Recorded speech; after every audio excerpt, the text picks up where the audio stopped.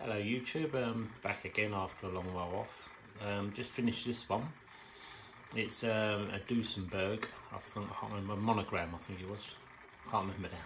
Anyway, so it's one of them, you know which one it is. But what I done, I had a Lamborghini engine, and I thought try and put it in a car, and it wouldn't. There was no car I had. I got all my kits there, and there was no car big enough to make this engine fit in that I had.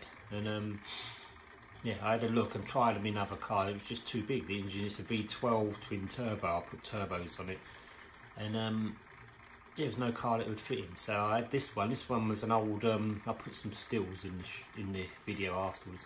It's an old car I had, and it was falling to bits. So I thought it would fit in that, and it did. It fitted in that perfectly. It matched it, and yeah, what we done, just repainted it black and gold. Changed the wheels on the sides, so they're the big ones that are on the side. Had spoked ones, so I found some, just to make it different, I found some wheels that fitted in there, cut the spoke ones out and fitted them.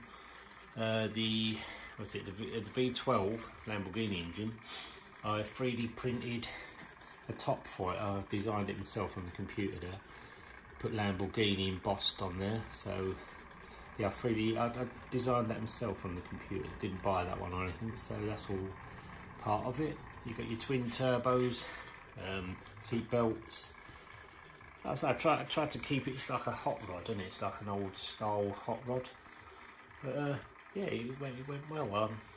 I de-chromed it really, there's no chrome on it, it's all gold. And I changed the inside of the radiator, because the engine's still big in this, even though this is a big car. I changed the insert, 3D printed an insert for the radiator, a thinner one, so that it didn't, because the old one was hitting the front of the engine. So if you can see when it comes round, there's a gap there now, and I put twin fans, 3D printed fans on there as well. So it's got two fans and a slightly smaller insert for the radiator, because like I say, the other one was too big. What else did we do? Oh, just changed the wheels up, just lowered the front down as much as I could, because it's sitting pretty high at the front there. And altered the lights as well. It had a bar running across, the lights were fitted on a bar, so I took that off and fitted the lights straight to the body. The rear lights, that was missing. There was a bar that runs through there to connect your rear lights on, but it was missing, so I had to make another bar for that. What else did we do? I'm trying to think. I think that's about it. Yeah, just like I say, the engine wired it all up, added turbo and turbo pipes, got pop-off valves, blow-off valves on the turbos. Yeah, just been having it was a good fun build. I like it. It's something different, you know, than the norm. I like building custom stuff, you know. If you see some of my videos, very seldom I build a kit straight out of the box.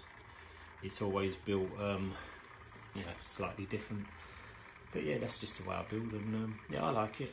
And I will show you the underneath of it before we turn the video off. Let's just stop this, spin her over, and you can have a look.